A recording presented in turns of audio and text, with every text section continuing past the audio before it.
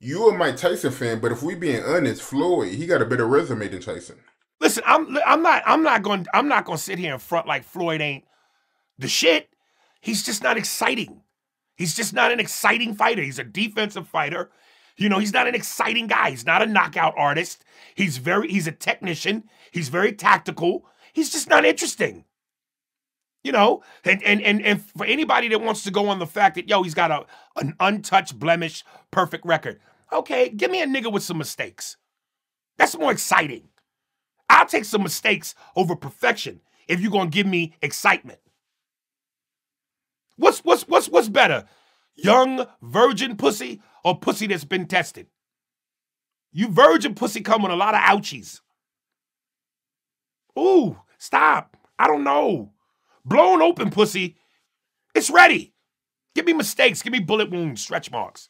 You know, Floyd walks around with all the Louis shit on, the Gucci shit on, bragging about how much money he got, walking around with a backpack of $1 million. Well, you look at a guy like Muhammad Ali, who was all about the people in poverty, being a Pied Piper for the unfortunate and people that are poverty stricken and hungry. You know, he was a true humanitarian.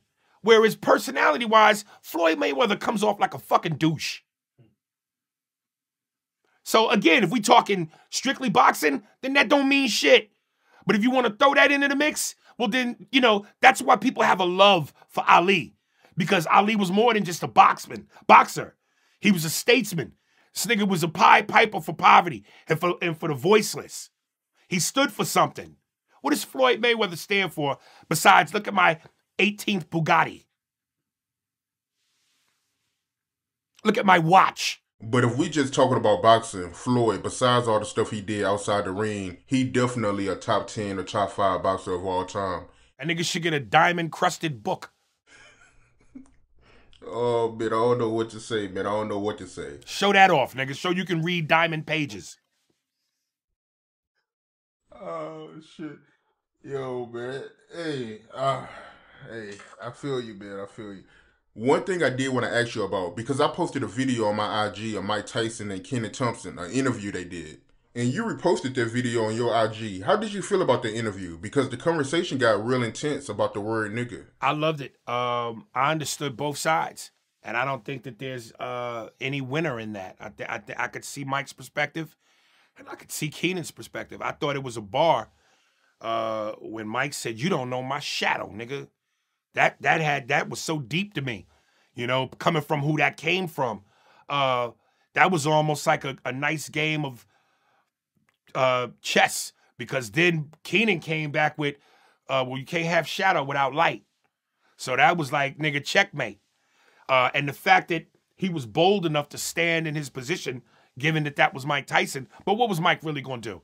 Like, unless he disrespected his family or some shit, or his kids, what was Mike going to hit him? You know what I mean? That wouldn't have boded well at all for Mike. But again, the fact that Kenan stood his ground was fucking phenomenal. Yeah, you got to respect that, man. He didn't fold. He stood his ground. I agree, man. Because most people in that situation would have folded. Most people would have agreed with Tyson out of fear. Like TK Kirkland did. Did you see that clip? Yeah, I seen that interview. So you feel like TK Kirkland folded when he was speaking to Mike Tyson in the interview? You feel like he folded? When I was talking to Mike? No, TK Kirkland. Oh, you could see it. You could see it.